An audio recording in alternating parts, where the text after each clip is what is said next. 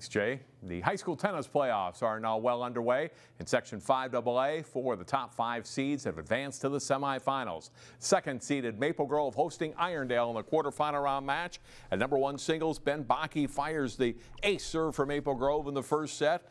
Later, it's Bakke with some nice net play, and he wins his match in straight sets.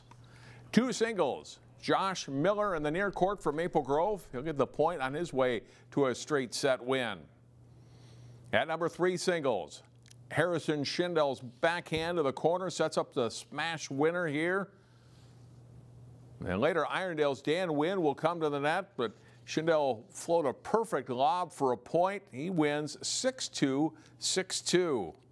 4 singles. Jordan Chico strokes a nice forehand to get the point.